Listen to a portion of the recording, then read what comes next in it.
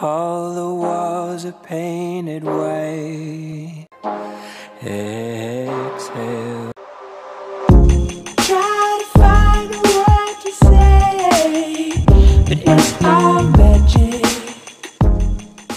Hello guys, and what's going on everybody, and welcome back to another video. So recently, for a very short period of time, Microsoft is offering all Windows insiders who are currently running Windows 11 developer preview the ability to shift from the developer channel to beta builds without having to do a clean install of Windows 11. However, Microsoft has gotten a lot more stricter in the hardware requirements. As a result, if your PC doesn't meet the minimum hardware requirements, you can't really shift from the developer build to the beta build. However, there is a way around through which you can shift from the developer channel to beta builds even on unsupported hardware without having to clean install Windows 11. And in today's video, I'll be showing you exactly that. And guys, the PC that I'm currently using to show this method is a 10-year-old Sony Vaio with Intel Core i5 520M processor with 4GB RAM, 500GB hard disk with no TPM or secure boot. So clearly it doesn't meet any of the system requirements. So first off, install the Office Insider Enroll script. In order to do that, head over to the link given in the description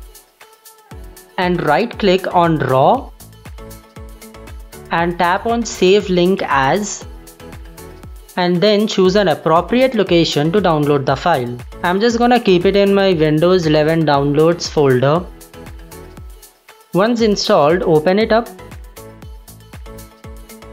and make sure to run the file as administrator.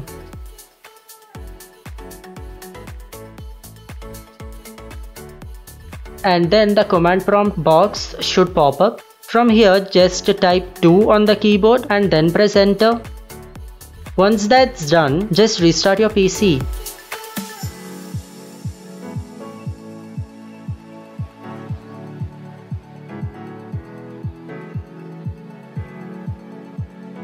A few moments later. Once you restart your PC, head over to Settings, Windows Update, Windows Insider Program.